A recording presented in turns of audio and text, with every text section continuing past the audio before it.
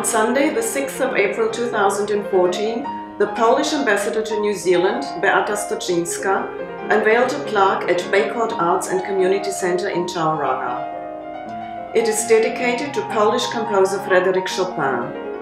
The plaque is one of a number of plaques unveiled throughout New Zealand and is part of the Polish Embassy's project Polish Trails in New Zealand.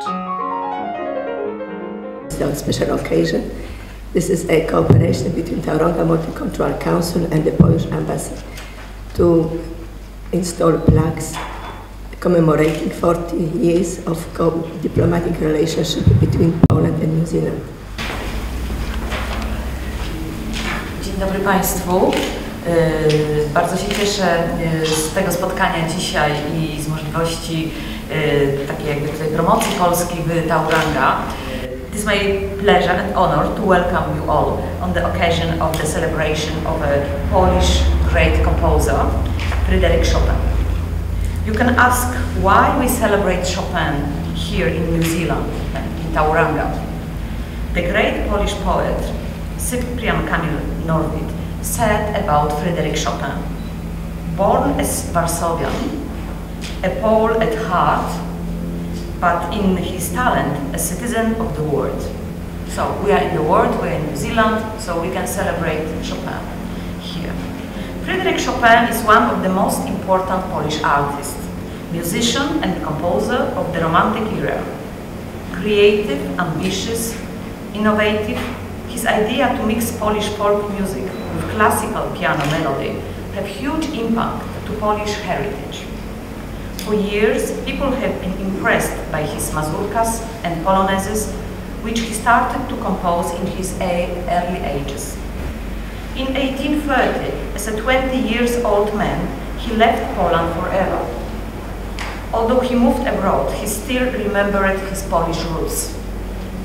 He became an active part of the Polish society and community in Paris those times and was friend of other Polish great artists which were living on exile, like Mickiewicz or Norwid. Living in different countries and cultures had also influenced at his music. Heinrich Heine said, Poland has given him a knight's sense and its historical suffering. France, lightness, elegance and charm. Germany, romantic depth.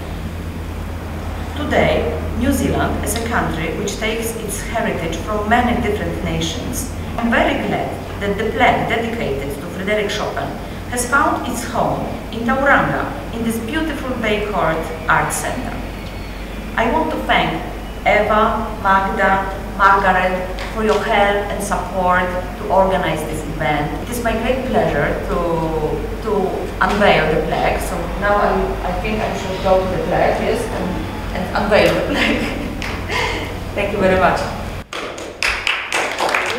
So this is beautiful Polish plaque, and under the plaque we have an absolutely nice small plaque dedicated to Frederic Chopin.